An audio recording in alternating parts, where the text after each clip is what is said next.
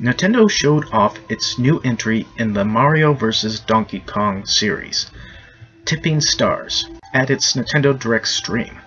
In addition to highlighting the game's feature, the company revealed that players won't have to decide between downloading the Wii U and 3DS versions. Players can design their own levels and share them online with other players via built-in Miiverse support. If you're the type of person who likes to toil over designing clever puzzles and tricky challenges, there's a chance you'll be rewarded for your efforts too.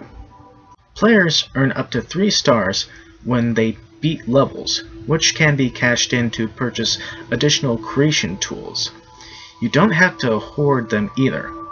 The idea is that players can give virtual star tips to the creators of the levels that they deemed particularly worthy, giving those creators more tools to create even better levels.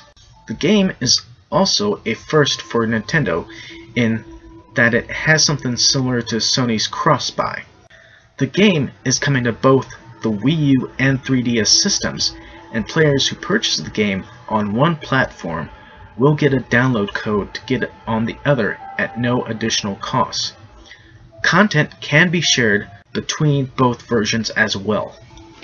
So Nintendo is finally doing a cross-buy function, where you can buy a title for not just one, but 2 systems, the Wii U and the 3DS.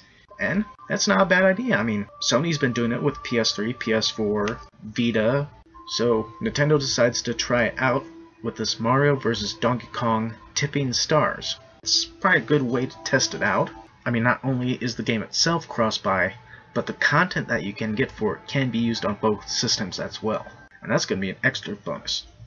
I know that they're kind of doing this, with the Super Smash Bros. As far as one piece of digital content, and that's the Mewtwo.